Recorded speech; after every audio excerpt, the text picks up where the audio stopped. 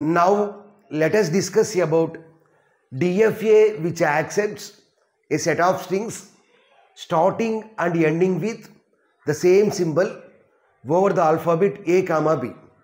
So here the sigma is alphabet. Alphabet mainly contains two symbols such as A and B. And now let us see the language. We know that language means a collection of strings. Here the minimum possible string is epsilon. Why? Because here what is the constraint? The string will start and ends with same symbol. We know that epsilon into epsilon is nothing but epsilon.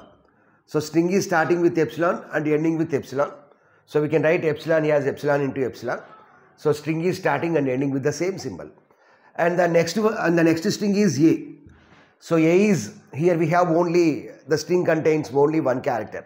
So string is starting with A as well as ending with A. Next one is B. So string is starting with B as well as it is ending with B. Next one is AA. String is starting with A, ending with A. Next one is BB. String is starting and ending with B. So next, string starts and ends with same symbol. In between, we can have any number of characters. We can have any number of A's and B's. There is no constraint on that. So here the string is starting with and ending with A. Likewise, if we consider this one, string is starting and ending with B. So in between, we can have any number of A's and B's. So there is no constraint on that. Okay. So now let us draw the DFA. So here, the initial state is Q0.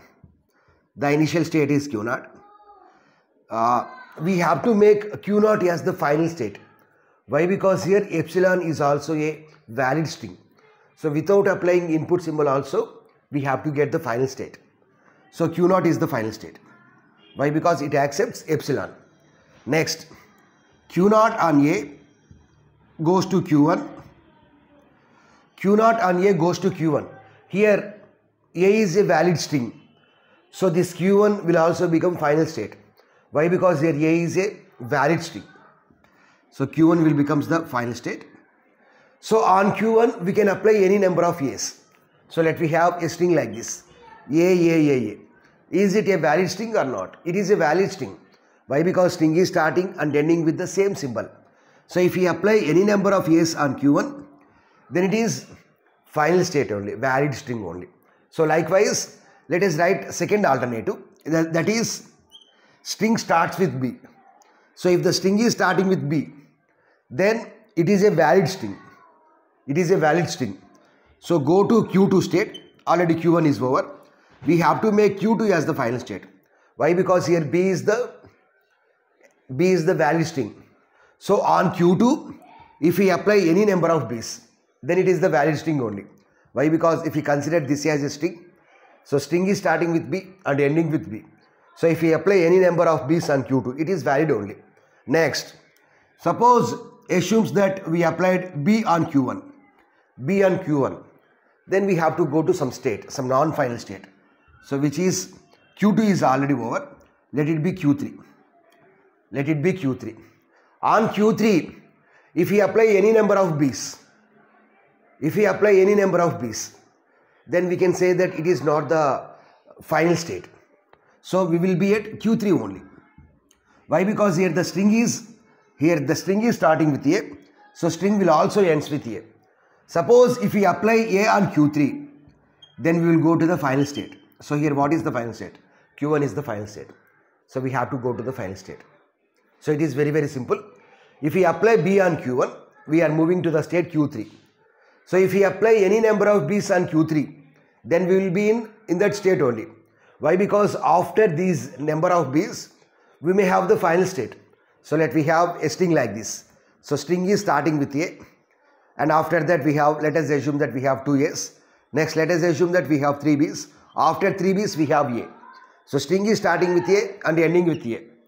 So after this A, we can have any number of B's. So is it a valid string or not? It is a valid string only. So Q0 on A means we will go to Q1. Q1 on 2A's means we will be in Q1 state only. Q1 on B means we will go to Q3. We have 2 B's. If we apply any number of B's on Q3, we will be in Q3 state only.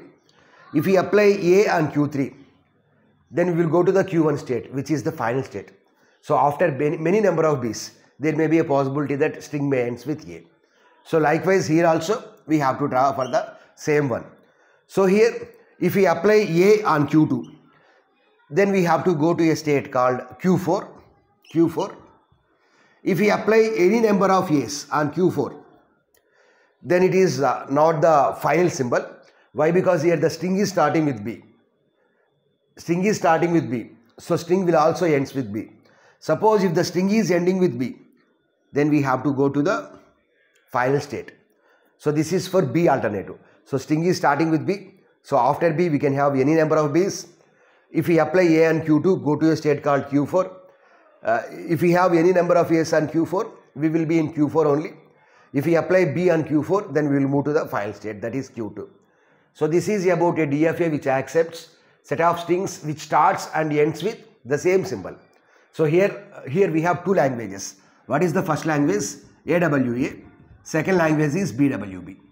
W means string. So what is W? It is a combination of A and B. So W belongs to A comma B whole star. So it accepts both these languages, AWA as well as BWB. String is starting with A, ending with A. String is starting with B, ending with B.